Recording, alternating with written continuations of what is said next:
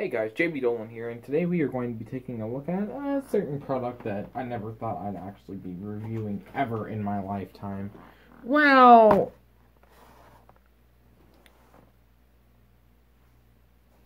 yeah, you see it here. It's Hornby Thomas. Never really thought I'd be reviewing this project. We've also got two other Hornby items to look at after this, but still, you guys get the gist of it. Never really thought I'd ever own Hornby products. Never really thought I'd own Boston products too. That's a review for a different day, by the way. But I think at this point, it's time we get into this. Roll the unboxing.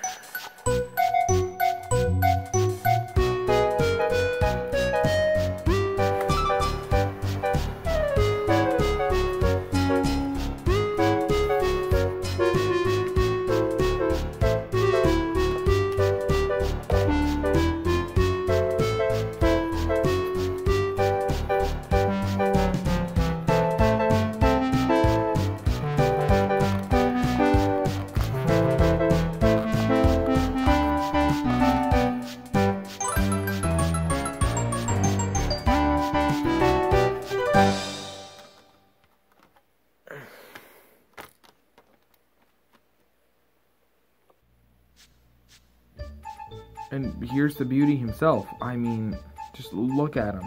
I get he doesn't have his little vacuum hoses, and it really doesn't matter. But I mean, and there's the tiny little package. But here he is. Let's take a look at the box. Let's move Thomas just out of the way real quick. Let's take a look at the box. Okay, so it's the original Hornby boxes. It would have been nice if it was a newer one, but still, that is a newer Thomas, so it's a little confusing. Anyways, there's the Thomas and Friends logo. There's Gordon. There's Henry, James, Mavis, Percy, Thomas, Annie.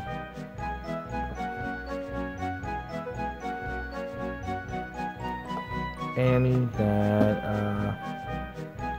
Edward, that, Gordon, Henry, James, Claire, Annie. That's Claire, though. And then Gordon again. Other models that, yeah, as you see here. Gordon, James, Thomas, Percy, Duck, Toby. Duck's pretty rare. Toby, Bill, and Ben. We're on Britt Offcroft Company production, Thomas and Friends accessory arranged with use for electric train sets. There's the 3+ logo, Hit Entertainment logo, and the old style Thomas thing.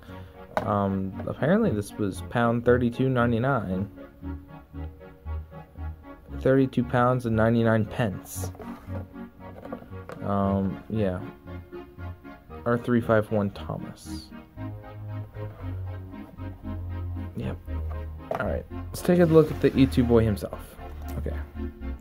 So, there's what would seem to be this thing right here for a builder's plate, which has no printing. Cab has no back lining. It'd be nice if it did. It does have windows though. Underside. Just, I believe this is the traditional Hornby motor. This is also track guards. Those track guards are weird.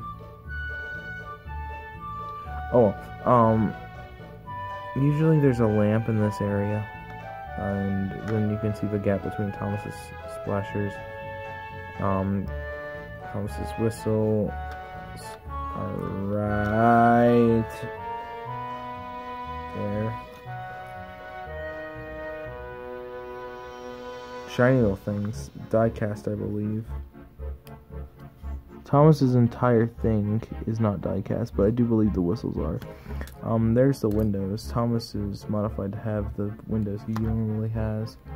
Dome. That cheeky smile we all have come to love. Fake dummy coupling. Front coupling. Buffers, you know. Modern gist of it. It's gonna be fun editing this face in Photoshop one day.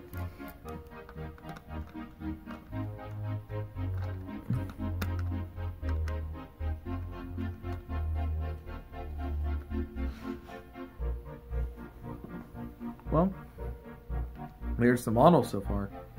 I've really come to like this model, and I've just only seen it for at least a couple hours. Man, this is gonna be good. Let's get Thomas down onto the tracks with a real layout.